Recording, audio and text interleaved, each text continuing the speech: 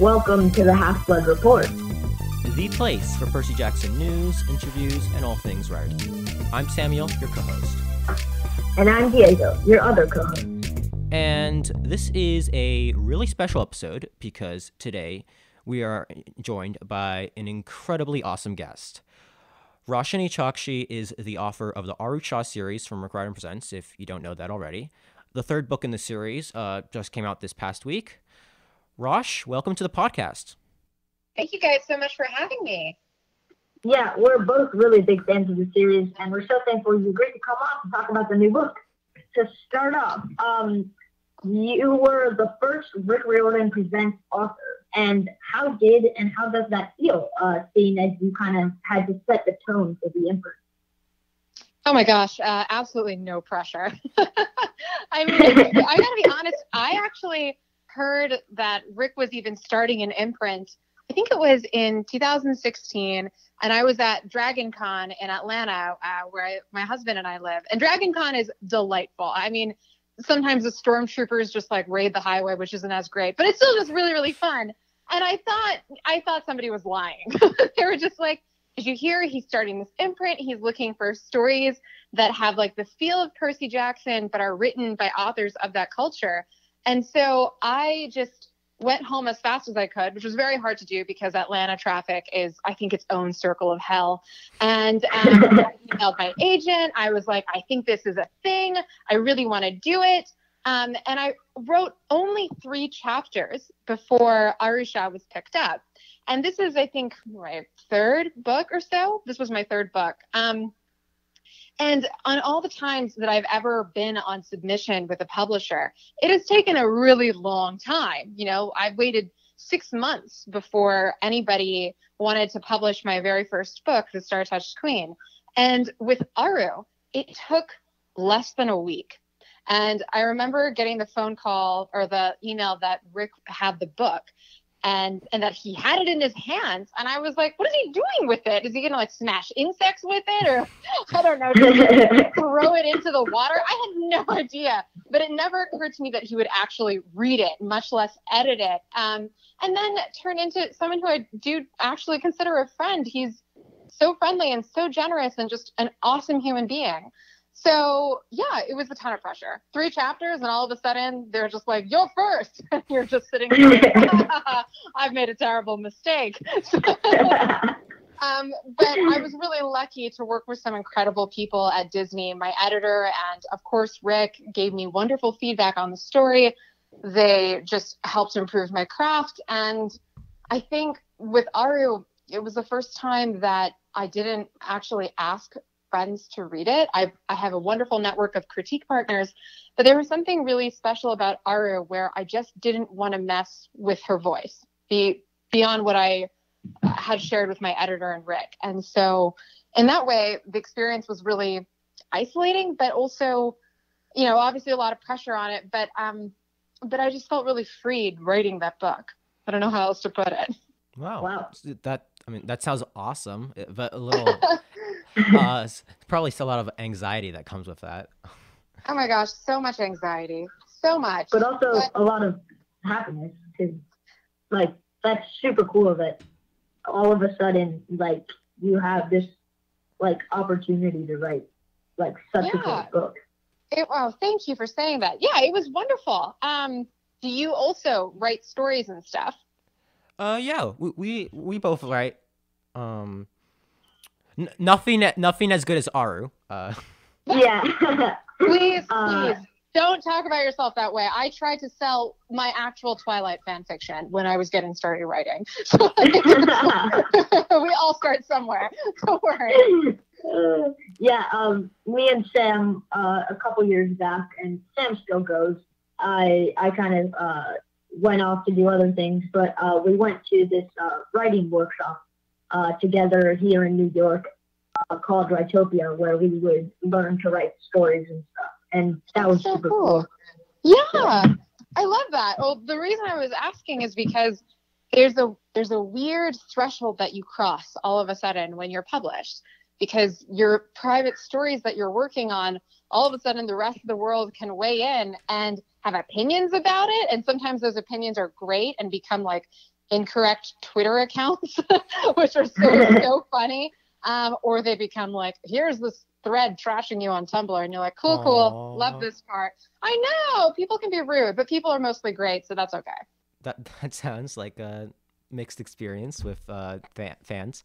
So you've written young adult books, and then you've also written amazing middle grade like Aru Shah. So how would you sort of compare the two writings when you have to write for like young adult and middle grade? Oh, it's so weird. I mean, I had to get used pretty quickly to writing 2 books a year. And of course, like one of them is my upper young adult trilogy, The Gilded Wolves, and then the other one is Aru. And I felt like when I was working on either story, it really helped clarify things that were happening in the other story. So I would be in the middle of writing The Gilded Wolves and thinking, like, oh my God, that's such a good line to put in Aru, or that makes so much more sense in this other story. And I'd have to keep flip-flopping between all my documents, and it was just a mess. But it's wonderful. They both taught me something. And one thing I've learned for myself, I don't know if other people listening to this will find it helpful, but I keep separate writing candles for both projects. And for whatever reason, it works like scent memory, so that when I light one candle and I'm working on one story, I'm like, oh, okay, this makes sense. This is the zone that I'm supposed to be in, versus the other candle. But for some reason, both of them are like flavors of tomato. I don't know why, but tomato candles really help me focus.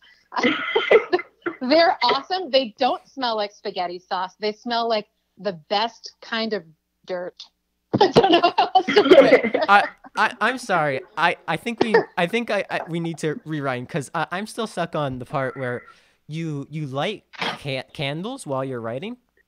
Oh my gosh, yeah, it's like a ceremony or something. My husband will come home and I'm like, I have a blanket over myself like a hood, and I'm walking creepily around the house. I mean, you can do what you do to get into the mood and the zone to write.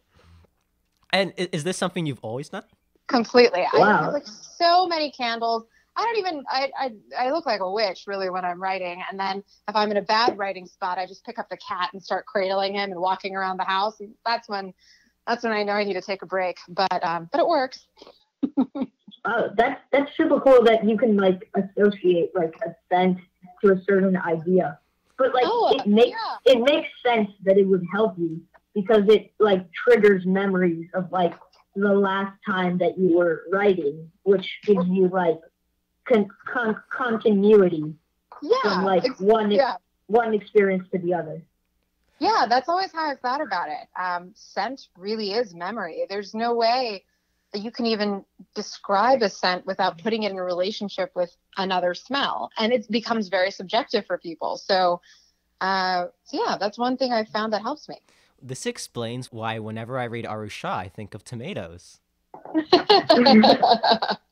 I knew the magic was working. So I think this kind of came up recently, but not a lot of people are talking about it. But I wanted to ask, could you maybe tell us the story behind the extension of Aru Shah from a 4-book series to a 5-book series? Yeah. So the myth that it's based off of, or the Sanskrit epic Mahabharata, there's actually 5 Pandava brothers. And for me, I don't want to give too much away, but if you dig a little deeper into the number of Pandava brothers, you'll find that there's actually some discrepancy, and it ends up playing a really important part in the myth. And it's actually one of the most tragic parts about it. But I'm not going to tell you what it is. I force you to go Google it on your own. But for me, having to restrain the Pandava siblings to just 4 books when I knew that there was this other arc I really wanted to explore, it would have been too difficult. And so I was really, really grateful when Disney let me write a 5th book, or has agreed to let me write a 5th book. I'm in the middle of book 4 right now, so. Ooh, that's been rough. Can you? No. I know book 3 just came out, but is there anything you can tell us about book 4?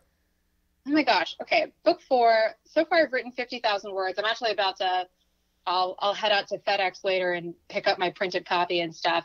I don't know why, but I used to be able to write the whole thing through and then go back and fix it. But then like my hands just started betraying me and falling apart. So now I have to write half the book, correct it, then write the other half and fix it after that.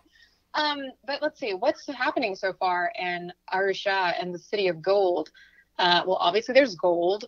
And there's also, you might find this interesting. The Greek historian Herodotus once reported that there were supposed to be dog-sized ants that lived on the Himalayan and Deccan plateau. And what they did was dig and burrow into the ground and pour out gold. And so these people would just be like, cool, the gold digging ants have arrived, and then just, take the gold and run away with it. And I was really fascinated with that because I was like, there are no gold digging ants in India. What are they talking about? Turns out it was a mistranslation by our Greek friend. So what he thought were mountain ants were actually like these sort of prairie dog marmots. Oh my and, goodness. Yeah. So, but it was really cute because they would burrow around in the ground. And they'd be, I don't know, looking for bugs or something, but they would pop out and their fur would just be dusted all over with gold. And they would just shake it off like, what is this useless nonsense? And back after an earthworm, and go after it. So one of my favorite scenes so far has been writing about the injustice of marmots who want recognition as they deal with the roads of gold. Like, we were never ants, and this is just really bad propaganda, and I'm upset. So that's what all because of one mistranslation. I know. Can you imagine how sad they were? Their whole PR team just ruined. It's like when actors get their big scene edited out. I know. I would cry. and it's just gone. Wow. Yeah. Kind of. Well, it seems that like PR is like a recurring theme in these books. Is that yes. for a reason, or? That's so delightful that you picked up on that. There's not a lot of people who ever notice that. I guess, for me, I've been so extremely fortunate to write stories that have done well in both the young adult and middle grade sphere. And yet, I sometimes find myself frustrated with, how do I say it? Just with what we expect of creators and how they're supposed to comport themselves and the cancel culture of so many things. Like, oh, you said this one thing, or you accidentally liked this tweet or whatever. You're clearly I don't know, just like a pile of trash. A terrible person, yeah. Right. And so for me, it became this way of looking at that as with all that stuff, you're telling a story about yourself with your branding, with whatever, and you're curating reality, not just for viewers, but also perhaps for yourself. I find playing with Instagram very self-soothing. If I had a bad day, I'll just edit a photo, make it really pretty, and post that, and then I feel better, and it's for me and not for someone else. But just that question of how much control we give others to portray us is something that I guess has been lingering at the back of my skull for quite some time.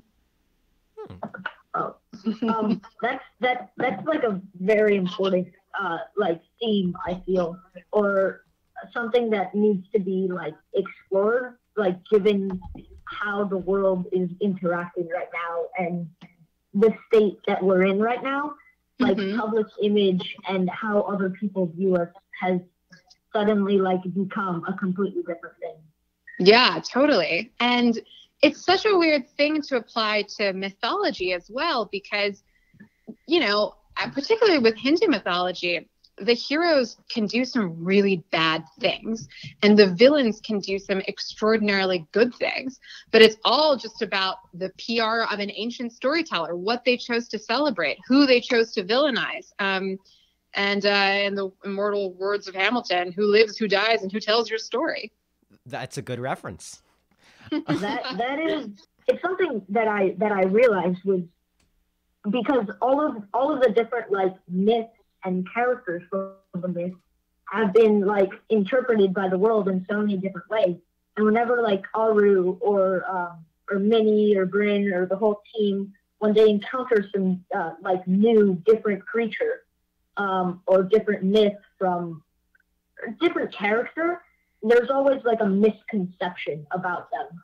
And then like with Opal is kind of like she's portrayed as like the PR person, and that's kind of like the most literal and obvious one, but there's so many like little bits in which like the perception of the character plays an important role. Yeah, I completely agree with you. You know, I don't even think I've ever articulated like out loud why I was doing that. So I'm just sitting here with my mind blown. Like, am I really intelligent? I must be. I'm looking at my cat, wondering if he agrees, and he just yawned at me. So I guess that's a no. You're very rude. More questions after this short break. Hey, I just want to pop in and tell you about our sponsor for today's episode. The Veiled Monarch is a new book from Jolly Entertainment about a dystopian world in which a shadowy organization called the Iron Oath keeps humans safe and regulates the non-human communities. As time passes, the Iron Oath loses its grip. The fall of the organization throws the world into a free-for-all struggle that will keep readers like you enthralled. Get The Veiled Monarch on Amazon, Kindle, ebook readers, and coming soon to audible.com. Or visit heyitsjolly.com to get your copy. This is a Diego-approved book. And we're back. This is a kind of a simpler question, I guess. But how did you come up with all your character names? Ooh, oh my God. Because there's a lot of names. I know. Minnie has 4. Well, oh God. Let's see. Well, a lot of them are honestly just taken from the actual myths. You know, if they're a character that's mentioned in an epic or poem, I just kept them with the same name. But other people, I wanted to choose names that may highlight one of their strengths, even if they didn't quite know it yet. Mm-hmm. And actually, Aru's full name, Arundhati, plays a really, really big role in book 3. And I won't give it away, but it's special. Explain it to her. No, I've read it. Yay! I consumed it right when I got it. I was like, it's here. Hooray! I'm really glad to hear that. I'm so glad to hear that. But yeah, those names were really, really fun to come up with and to search through. It was a little disconcerting. Sometimes my parents would drop by our condo or something, and they look at my laptop, and it's just endless baby name websites. They're just like, what is happening? Why didn't you tell us? And I'm sitting here like, I'm married, by the way, but it's fine. They like to panic. That must be like such an awkward scene. It's like, I'm looking up baby names. Oh, what does that mean? It's like, no, it's for a book. You don't understand. So speaking of your family, Rick Riordan recently released a really sweet video with you and your grandmother. Could you maybe... Yes. So that video, I think one of the faults of it was that it was too short. So could you maybe tell us more about your relationship with Ba and how that influenced Aru Shah as a whole? Oh, yeah. So Ba is actually just Gujarati for grandmother. And so for me, I love my grandmother so much, and I am ridiculously indebted to the amazing women in my family who were always my first and foremost storytellers. My grandmother, of course, my mom, who's Filipino and shared a lot of really messed up monsters and ghost stories with me. Thanks, Mom. and my aunt. But my ba was especially the one who got me just hooked on tales of the gods and goddesses and heroes of India. And so when I started thinking even about Aru Shah, that she was the first person that I called to be like, I think this is something I want to play with. What do you think about it? Or who's your favorite character? And I mean, we have a very almost collaborative relationship in that sense, where if I can't find something in my own research, I give it to my grandparents and make them go find out. And they're just the best. They're so supportive. We talk every week, and I don't know. I'm really glad that we could even record that video, because my grandmother grew up in a really strange time. It was after the British left India. Mm-hmm. Obviously, they were one of the main colonizers. And she's so smart, but she didn't have nearly as many opportunities that we have here, and that I think we so often take for granted. So she didn't have schooling past 8th grade in India. Mm-hmm. And yet she's still one of the smartest people I've ever met. And she came to the United States with my dad and my uncle. They were both under the age of 8. She came here alone to find my grandfather, who was finishing up school as a civil engineer. She worked in factories to the point that she got tinnitus. She taught herself English by watching soap operas. I mean, she's literally a legend. And yet, you know, she can cook, clean, do all these things, like feed an army, and still have time at the end of the day to want to like scratch my head and tell me a story. She's just my hero. That's so cute. Have you shown her any of like the fan mail she's gotten since that video came out? Oh my gosh, yeah, she's really basking in it, guys. I'm sending her screenshots of what people say and how much they like her and blah blah blah.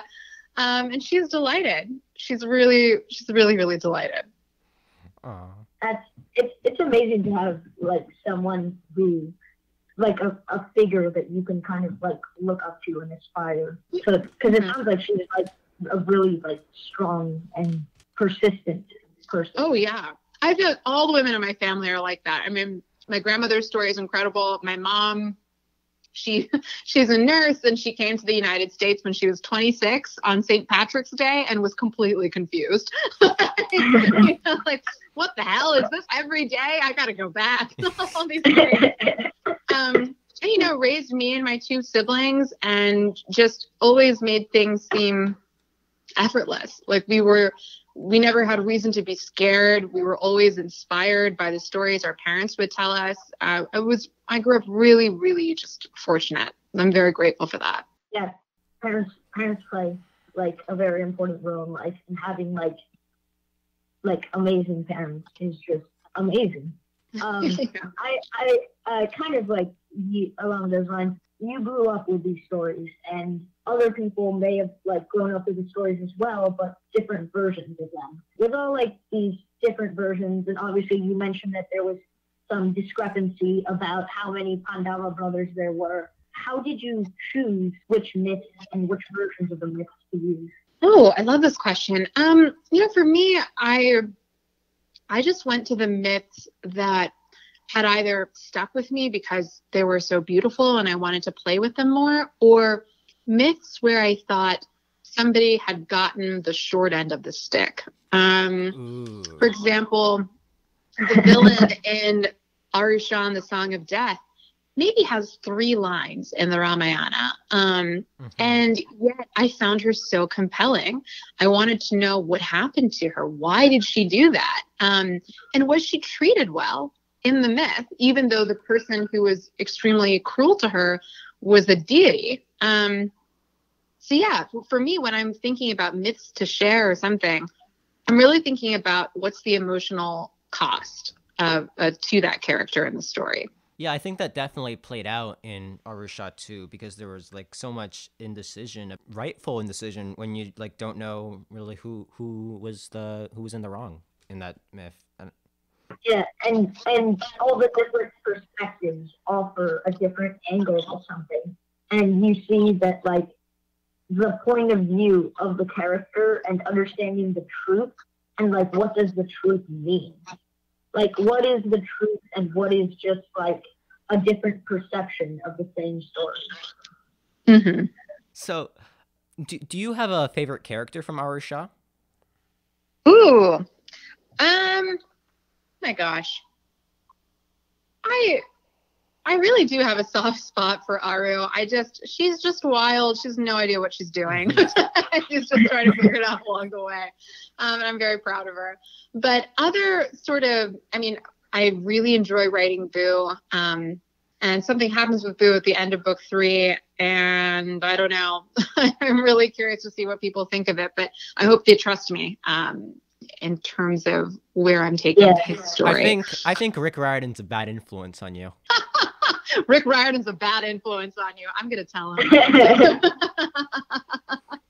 I love that. Yeah, but honestly, what is it? The character that I really, really liked writing, though, in book 1 is actually the Palace of Illusions. When I moved from home, I was born in St. Louis, and we came to Georgia when I was in kindergarten. I cried and I sobbed and I missed my old house so much that I just wanted to know if it missed me too. And that ended up being a chapter where I cried a lot. I'm thinking about the poor palace feeling abandoned. That was a sad chapter for a lot of people. It was very the poor house. I know. He's just like, hello, did everybody forget about me? It's just so sad. Is anybody there? Yeah, is anybody there? You felt so lonely. Left behind. About your soft spot for Aru, I think especially from the very first chapter of End of Time, she's so relatable in that kind of struggling through middle school, which I think is what not just middle schoolers can relate to, but pretty much anyone who's ever been through middle school. I'm very glad to hear that. So another character question, but what similarities do you share with all the characters from Aru Shah, especially the main ones like Bryn, Minnie, Aiden, Aru, and Boo? Oh, wow. Well, Aru, to be honest, I gave her a lot of my own personality, particularly as I was figuring myself out in middle school. I also had the reputation for being a liar, and I also had an overactive imagination. Unfortunately, I still do. Otherwise, I don't know how I'd write. And, that sort of thing, this deep yearning to be proven special, to think that you're meant for something more. I gave that to Aru. With Minnie, I gave her a lot of my own I think I have a lot more Ravenclaw tendencies than I thought. I really like being able to control a situation around me. And sometimes knowledge is, if all I have is knowledge, to just sort of research a subject until I know everything about it, then I feel better.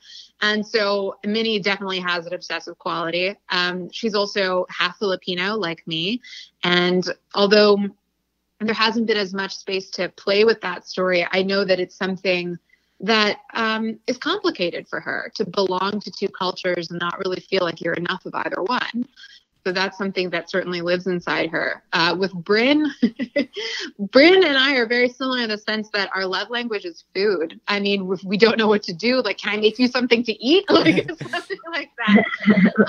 Actually, during quarantine, I've just been cooking nonstop. Elaborate opera cakes. I made a frangipane almond and plum tart yesterday. I'm making macarons later. Braised lamb, blah, blah, blah, extraordinary rare wines, you name it, I'll eat it and drink it probably. So, so definitely gave that to Bryn. So many people tuned into your Instagram stream, and then it was technical difficulties, food discussions, and yeah, but you did talk about the book, but.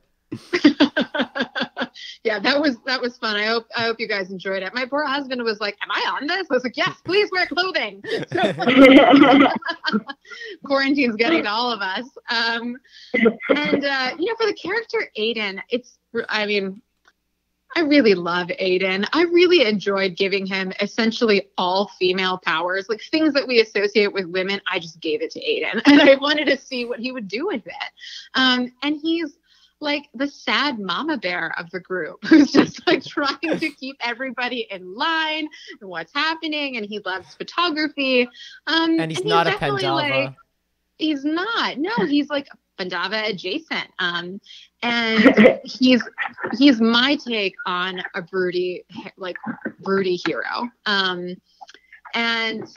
I don't know. I give a lot of traits to him. Also, the way that I don't know if this is whatever. I happened to meet my husband because I watched his house being built over summer like a creep when I was 15. And then the first time I saw him, he's extraordinarily good looking. Like if you imagine like a sexy Jafar, that's who I married.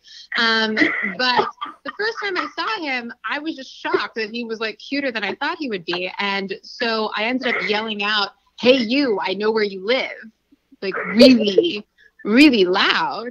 And that was a mistake because we then carpooled and he didn't speak to me for a year, but gotcha in the end. I just kept showing up because I knew where he lived and now we're married. So. You, I know where you live. Yeah. Don't use that line. Well, I don't know. Aru said it. You said it. It seems to work pretty well. Well, I don't know. We'll have to find out what happens between Aru. Oh yeah. Yes, we shall see. Do we know what's going to happen? Do I know? Do we? I don't know. I certainly don't know. We'll see. We'll see about that one. This is kind of like a side question, but what is the like most extravagant thing that you've cooked? Oh my gosh, most extravagant thing. Okay, well, or most extravagant things if you're having a hard time picking. Yeah, well, we made. I say we, but it was honestly really me. I made gnocchi from scratch, and it was delicious. I used Yukon Gold potatoes so that the gnocchi was really, really just tender and naturally buttery. Then I made a ragu sauce that had like San Marzano tomatoes, and it took like 4 hours, and it was braised with lamb ragu that had been like seasoned and spiced separately. And that was served with the 2012 Valpolicella, which was delicious. And then the next day for dessert, that's when I made the opera cake, which took like a whole day. You have to make a sponge cake separately, and it's got egg white meringue folded into it as like the raising agent because there's no baking soda. And then you have to make a chocolate ganache, a chocolate syrup separately, a coffee buttercream separately, and then you layer it and layer it and layer it. And it takes the whole day. Yeah. It was delicious. Well, that sounds good. I wonder if our heroes are going to eat it in book 5. Probably. They should have one. Like at the end, it's just victorious, and they're just eating your favorite dishes. Oh my gosh! Yeah. Ooh, that would be great. Bryn can force everyone to help her bake. I don't think Bryn trusts anybody to help her bake because Aru would be the type that would just like hide in a corner with all the icing, and then Minnie would just be behind her just yelling like, "You're gonna get a stomach ache, then you're gonna die." And Aiden would be trying to photograph things and being like, "This is why I can't take candid photos of you. You look like a goblin." That'd